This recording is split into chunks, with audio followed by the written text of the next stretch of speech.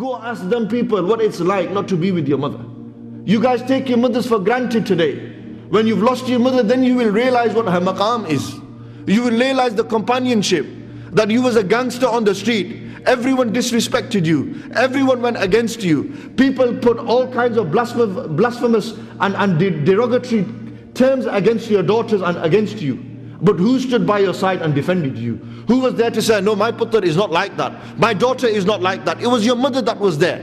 When crap hits the fan, as they say, and I use the word crap because I'm in the masjid. When crap hits the fan, who do you turn to? You turn to your friends. They're not there for you. They've left you. When you enter into a prison, who visits you in prison? Your boys don't visit you, they forget you. They don't know who you are. It doesn't exist in our life. We move on. We need to earn money, bro.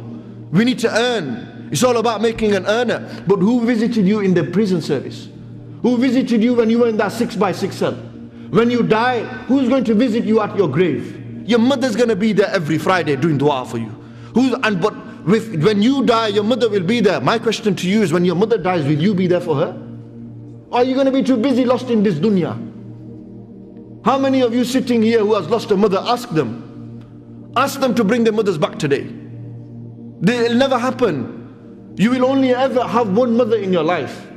No one will ever be able to replace your mother. No matter how great, how big you become in society, your mother is the greatest thing that has ever been given to a man, is the mother. And I tell you this because I've had to sacrifice my mother. I've had to give up my mother. And I have to ring her on the way here. And I have to say, Mom, do dua for me. I've got a speech in Sheffield. Yet you got mothers at home, but you disrespect them. You got mothers at home and they mean nothing to you. Ask Qasim. Ask Qasim where his mother is. She's passed away. If only he could get his mother back in time now. Ask Umar, who invited me today. Where's his mother? She's not here anymore. She's left. Who's going to make food for you today? Who are you going to go home to today? You know, when your mother was there, she was the cushion for you. She was that teddy bear. You've lost respect for your mothers, brothers and sisters. Listen carefully to me. They mean nothing to us, really. Because if they meant something to us, your mother wants you to read salah, but you don't read salah. Your mother wants you to be practicing on the deen, but you don't practice your deen. You cause harm to her. You make her upset. And you do not realize that when you anger your father, then you have angered Allah Almighty.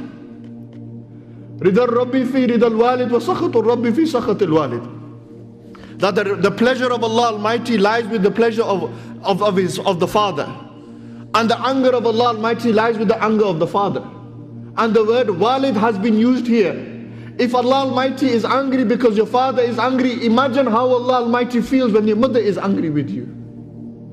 Just imagine your mother was to give you a bad dua and you was gone in society. You could become everything in society.